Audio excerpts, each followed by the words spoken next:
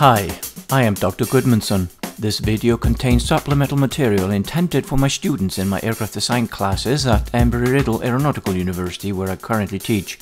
The video features excerpts from my textbook, General Aviation Aircraft Design, Applied Methods and Procedures, now also available in a Chinese translation. The book is available online from a large number of outlets, including Elsevier and Amazon. It is recommended for anyone interested in the design of general aviation aircraft. Greetings, fellow aircraft designers. In this video, I continue my design of a small LSA using the aircraft design code surfaces.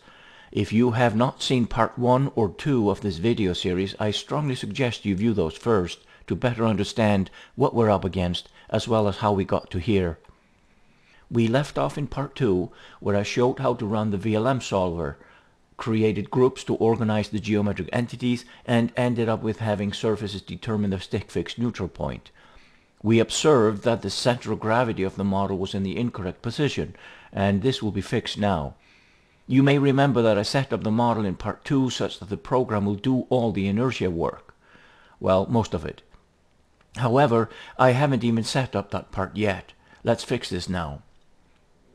Let's assume that I have calculated the weight of the wing as 200 pounds, horizontal tail as 25 pounds, and the vertical tail as 15 pounds.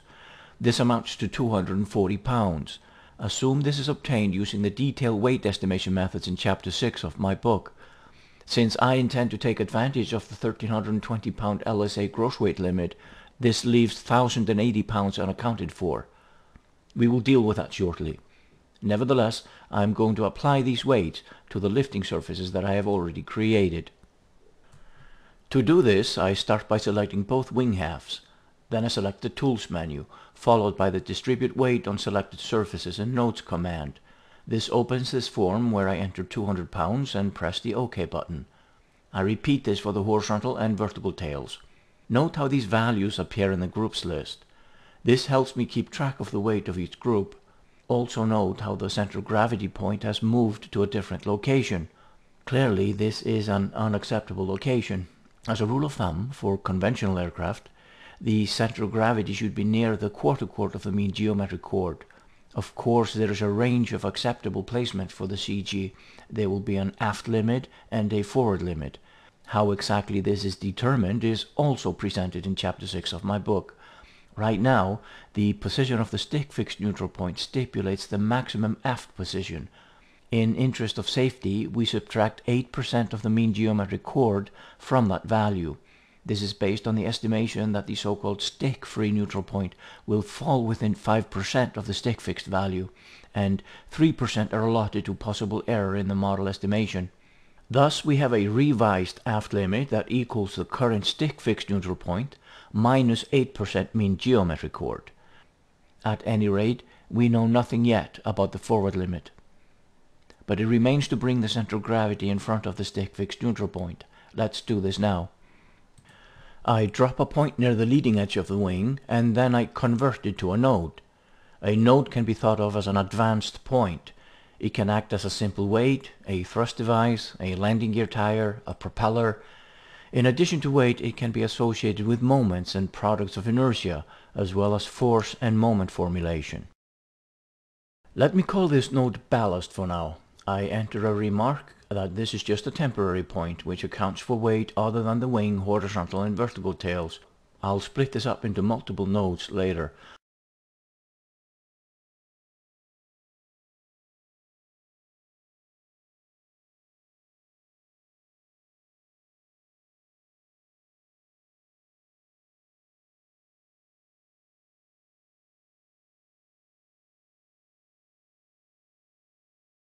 I enter 1,080 pounds and press the OK button. I see how far forward this node brings the center of gravity. This is of course due to its weight being substantially higher than the previous geometry. After all, the point includes the weight of the rest of the airframe, engine, fuel, landing gear, and occupants. Surfaces has a tool to help me position the node such the center of gravity will be in a specific location. Select Tools and then specify a CG location. Select the XCG in terms of percentage MAC or MGC and type 25%. Press Adjust and Acknowledge. Close the form. You can see that the ballast node has been moved to a position that brings the center of gravity to the quarter chord of the mean geometric chord. Now let's determine the maximum lift coefficient of this configuration. Like I stated in part 1, this can be done using the DATCOM method in section 9.5.11 in my book. I consider this a great conceptual design method, and it will give you CLmax plus or minus 5 to 6% accuracy. First, we're going to take advantage of another surfaces feature, reference values. Select the right wing by double-clicking on it to open the Edit Surface form. Select the Reference tab and enter the maximum lift coefficients for the NACA 4415 and 4412 airfoils, which we obtained from the theory of wing sections. Here we must recall that the A1 curve for the right wing is the NACA 4415 airfoil, and it achieves a CLmax of 1.4. The A2 curve is the NACA 4412 airfoil, and it achieves a maximum lift coefficient of 1.5. It is a good design practice to have an airfoil with a higher CLmax at the tip to help promote roll stability near stall. Press OK and repeat for the left wing, noting that the A1 curve is the tip airfoil for that wing surface and A2 is the root. Press OK to close. With this done, let's run the code at an angle of attack of 12 degrees. Press OK to close and then the Solve button. Once surfaces is done, let's select both wing halves here by holding down Shift while selecting them from the groups list. Next, let's take a look at the section lift coefficients in the YC plane. You can see the highest value of 1.20 appears near the middle of the wing. This means that the tapered wing will actually begin to stall in that location. This is something I've witnessed with my own two eyes in real flight testing. Anyway, we want a value closer to the yellow line, which represents the maximum lift coefficient for the airfoils. Let's rerun the model at a higher angle of attack, say 14 degrees. Press OK and then Solve. We can see we are still below the yellow line. We want the section lift coefficients to contact the yellow line.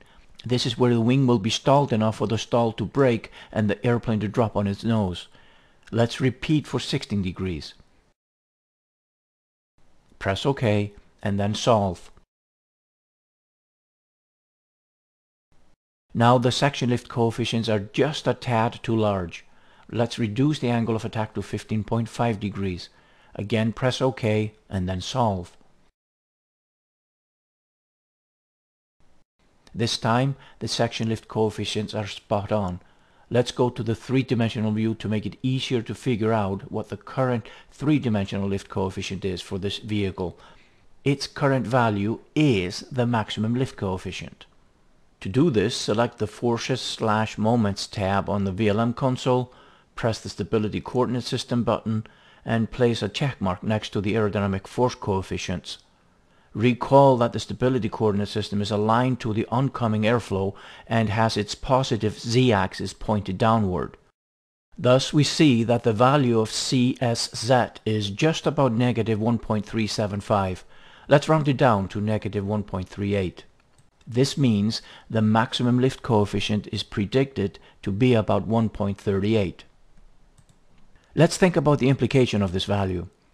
CLmax equals 1.38. Let's use it and calculate the stalling speed of the aircraft. When we do this, we find that it amounts to 59.5 kCAS. This is the first warning flag that we have discovered using this approach. There are no ifs or buts about it. We have flunked the first test of certification. We bust the required maximum stalling speed for LSA of 45 kCAS by a whopping 14.5 kCAS. Surfaces is telling us that our wing is way too small. Yes, I may want to look for airfoils that have a higher maximum lift coefficient than the NACA airfoils, but that solution is wrought with its own issues. Unless those airfoils too actually have a reliable wind tunnel test data to support their maximum lift coefficients, I have to worry about whether they will actually produce the advertised CLmax. Right now, it seems a safer bet to increase the wing area. I want to inspect the capabilities of this puny little horizontal tail. Can it trim the aircraft for straight and level flight at 120 kCAS and for stall at 45 kCAS with the center of gravity at 25% mean geometric chord? Let's see. First, let's set a far-field airspeed of 120 kCAS. It is a good practice to confirm whether the control surface functionality works correctly before trimming the aircraft. Select the Controllers tab on the VLM console. Enter 15 degrees for pitch control and press the Set button. Elevator seems to work correctly. Enter 15 degrees for yaw control and press Set. Rudder seems to work well too, even though we're not going to use it for now. Press Reset when done. Then let's select Tasks and Trimmed Level Flight to open the Trim Wizard. Press Next. Inspect that our desired airspeed of 120 knots is entered. Checked. Press Next. Check to see the total weight of 1,320 pounds and that the trim about Y-axis is selected. Checked. Press Next. Check to see we have 30 iterations entered. This means that if a solution is not achieved in 30 iterations, there probably is something wrong with our model. We may as well stop and fix. Lift tolerance indicates how close to the actual weight we want to get. It is sufficiently accurate to select within 1% of the weight. Here the weight is 1,320 pounds, so 13 is close enough. The same rule applies to the moment tolerance, 13 foot-pounds. Press Next. I use this option for rare occasions. Here uncheck the checkbox. Press Next. Press the Trim button. Surfaces goes to work. It will stop when the lift is within 1% of the weight and the moment is 0 plus or minus the tolerance value we entered.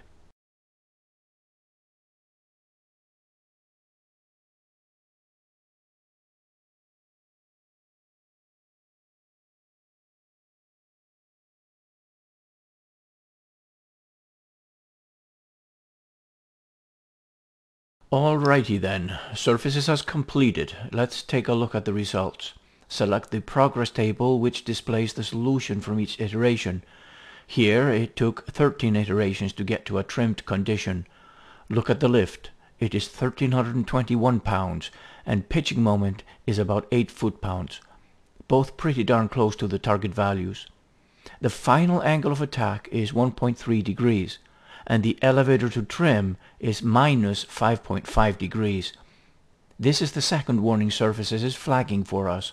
With the center of gravity at 25% MGC, at maximum airspeed of 120 kCAS, this configuration will require 5.5 degrees of trailing edge up elevator. For a properly sized tail, this should be a slightly trailing edge down.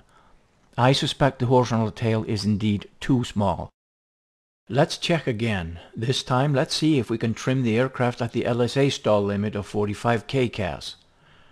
Change the airspeed to 45 kCAS. Select the Trim Wizard again. And trim. I want to speed up this segment, but there's an important lesson here. This trim action is showing a telltale sign of an untrimmable aircraft. You see how the moment bounces up and down, up and down. This is going nowhere. Let's stop this. This is the third flag surfaces raises for us. This horizontal tail does not have authority enough to trim the airplane at 45 kCAS. Since this airplane stalls at 59.5 kCAS rather than 45 kCAS in the first place, it is optimistic to expect this to happen anyway. If we look at the progress table, we can see that the code was trying to trim with an elevator deflection around 45 degrees trailing edge up. This is the maximum surfaces allows. A real airplane may only have a maximum trailing edge up angle of 25 degrees. To compound the conundrum, our CG position is just 25% mean geometric chord. If it were a 10% mean geometric chord, this would be even worse. We have come to a dead end. We have two important changes to make to this configuration. We must increase the wing area, and we must increase the horizontal tail volume. In part 4, I will make these changes to the model and try again. I hope this video has helped your understanding of what we're trying to accomplish in aircraft design. They say an engineer is someone who measures twice and cuts once. Here, we clearly have to measure a few more times before we cut anything. As always, please consider giving the video a thumbs up rating on YouTube. This is very important to us video developers. Of course, you should subscribe to my channel as well. Thank you for watching.